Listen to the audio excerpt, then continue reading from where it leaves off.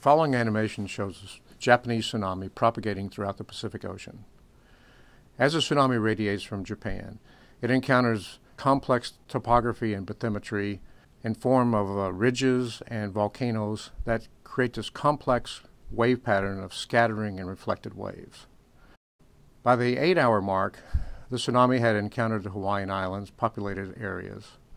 After 9.5 hours, it was hitting the west coast of the United States. Notice how complex this wave pattern is becoming as it encounters more topography and more bathymetry, and now you're seeing reflected and refracted waves throughout the entire Pacific. At the 16-hour mark, the tsunami now has propagated throughout the Pacific and is entering the Indian Ocean and enveloping the New Zealand islands. At 22-hour mark, the tsunami had propagated throughout the entire Pacific Ocean.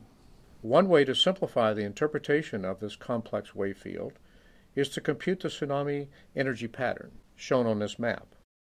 The red colors indicate where the maximum force is directed,